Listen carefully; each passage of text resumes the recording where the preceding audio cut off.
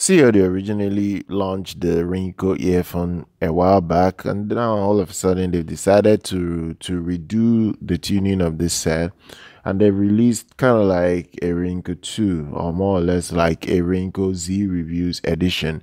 Now they partnered with Z Reviews simply because he's very popular right now. I think he's the biggest audio tech review on YouTube. One thing he has is cloud, so they've allowed him to come retune the Rinko earphone.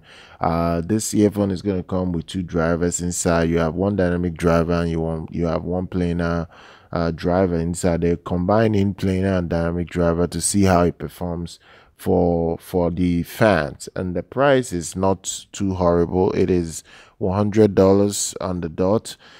It does have a 6mm planar driver inside. Like I said before, the dynamic driver is quite robust. You get about a large 10mm dynamic driver inside. It has a sophisticated 3D printed shell structure, so you won't have any concerns using this outdoors. I think a lot of people would like this set. I really do think people like this set. The original Ringo was slightly successful, but not really like hugely successful like that. This new model is going to come with an impedance of 30 ohms, and you also have a sensitivity of 112 decibels. It's a decent set. It's a decent set for the money that you will be asked to pay. Obviously, it's okay. It does also come with an oxygen-free copper cable. It's cool for what you need it for. As two connectors that you get out of the box, 3.5mm connector and a 4.4mm connector. So it's a very good set. I actually like what I see.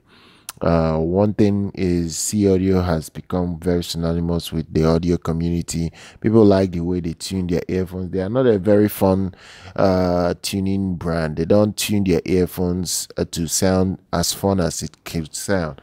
I think they pride themselves in detail retrieval and all that stuff. But that's what they've been doing for some years now, since they've been in business. So look, you get the earphone with a bunch of new ear tips from the brand. It's now left for you to decide on what you want to do. If you want to use the ear tips they gave you, then fine. If you don't want to, you can buy your own ear tips. The same goes for the cable, you know. If you don't like the cable you get out of the box, you can still go spend more money to buy your own cable and all that. So that's it. It's the brand new SeeAudio Z Reviews Rinko earphone. It's out now. It's on sale. So I'm going to drop details for you guys, because I know some people might be interested in the new Rinko earphone, especially if you already own the older Rinko earphone. Do check it out. Do subscribe to the channel, like our content, follow us here on YouTube. I'll see you guys very much next time.